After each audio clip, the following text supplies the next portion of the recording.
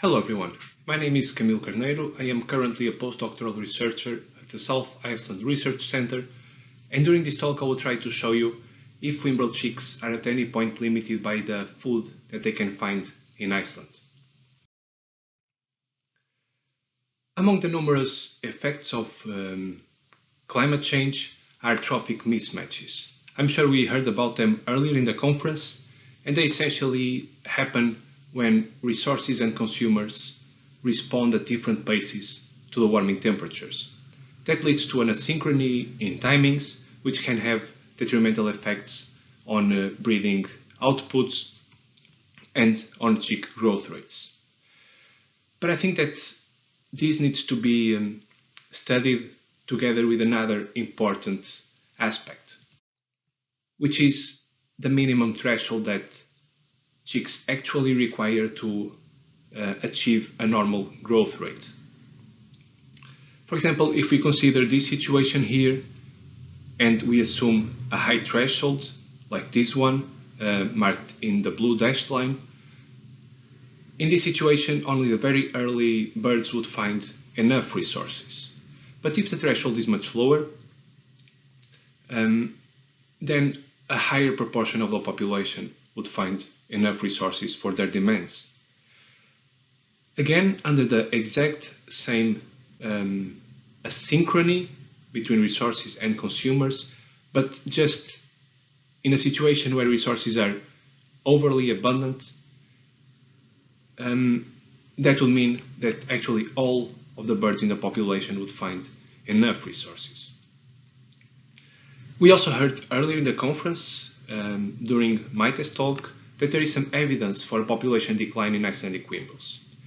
And if we want to start studying how food resources or how whimbrels might respond to variation in food resources given climate change, I think it's important to start at the baseline and start by trying to figure out where is this threshold and if whimbrel chicks can be at any point actually limited by the food that they find in Iceland.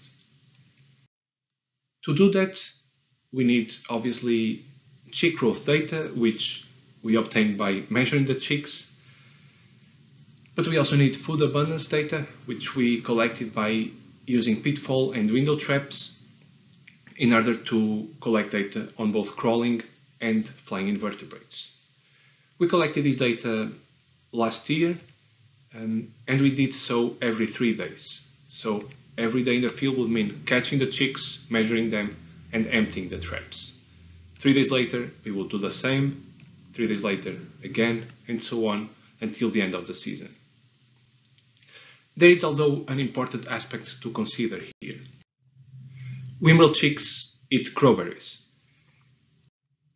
and therefore we need to account for the abundance of those fruits too, which we did by measuring their abundance at the breeding sites. Additionally, we also collected data on chick diet, which is useful if we want to filter only the relevant invertebrates from the pitfalls and window traps. I would like to start by showing you what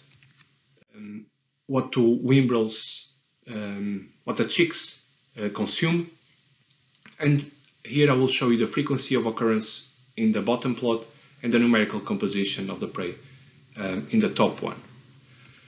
What we found was that in about 3/4 of the samples there were remains of beetles, mostly weevils. In about the same proportion of samples we found remains of Bibionidae diptera, as well as remains of crowberries.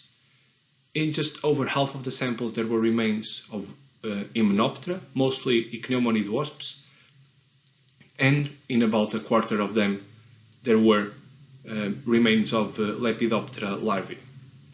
These 5 groups accounted actually for almost 100% of the items found in all the poo samples together.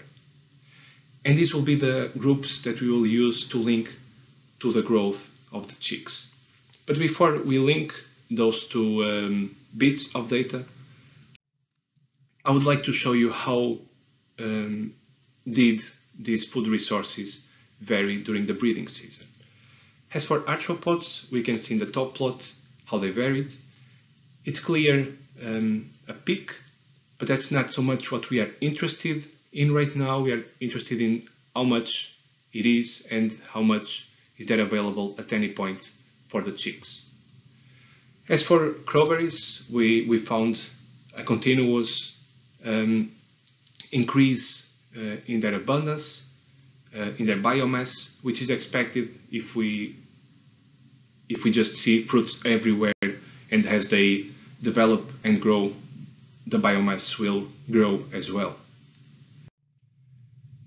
So we have data on the food resources and we need to link it to the growth. So we need some growth metric here.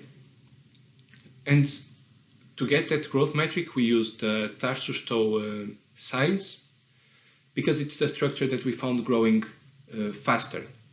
We actually see it reaching the asymptote, and precisely for that reason, we needed to exclude the older ages to avoid having data when the individuals are not growing anymore. We also excluded the 2 first days of age to avoid an effect of the resources that chicks might still have when they hatch. And then we used this part of the growth to calculate a 3-day growth rate. If you remember, chicks were measured every 3 days, and this growth rate is nothing more than a difference in size between the 2 visits divided by the size at the second visit. We then used the linear model to check how this growth rate varied in function of the arthropod biomass and the crowberry biomass. But we also took into account the age of the chicks, because it is expected that younger chicks will grow faster than older ones, and therefore we needed to account for that. What are the possible scenarios that we can expect? Well, I think that if the chicks might be in an environment where the food resources can sometimes be too low or lower than their threshold, then we will be likely to see a positive relationship between the growth rate and the biomass of food resources, where lower food resources will mean lower growth rates. But it could also be that they are in an environment plenty of food resources, and therefore their growth rates will be stable and do not vary in relation to the food resources. But it could also be that different food resources will have a different influence in the growth rates. And in reality, chicks might compensate the lack of one resource by consuming another one at any given point. But what did we actually find? Well, we actually found a positive effect of arthropod biomass on the growth rate, where lower levels of arthropod biomass meant slower growth rates, whereas more biomass available meant faster growth rates. As for crowberries, we didn't find an effect of this food resource on the chicks' growth rates, nor we found an effect of the interaction between these 2 food resources on their growth rate.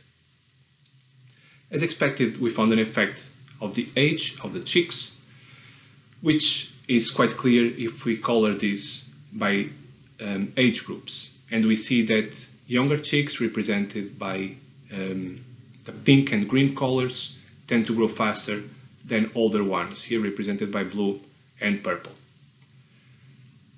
And so I think that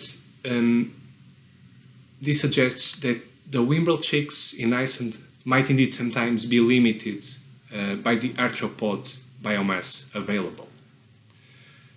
However, as I mentioned earlier, this is data from just one breeding season, which is not enough, I would say. And actually, the weather conditions were slightly colder than usual during that breeding season. Here I can show the temperatures for that season compared to the 10 previous ones, and indeed it was a colder season than usual, I would say. This of course can affect the amount of arthropods and crowberries available, as well as their timings. It can also affect the chicks' time budgets. So it's something to consider in the future. And another thing to consider in the future is actually the sex of the chicks. We know that Whimbrels show sexual size dimorphism, and such dimorphism might already be found at the chick stage, where, for example, females might go faster than males. Fortunately, I will soon be again in the field and collect more data on all of this, and that will allow to refine these analyses and possibly reach more solid results. But for today, that's what I had to show you. I would like to say that I am happy to address any questions and to discuss any suggestions you might have. I would like to thank everyone that helped me in the field, as well as the funding agencies that allow for this work to be conducted, and everyone for listening. Thank you very much.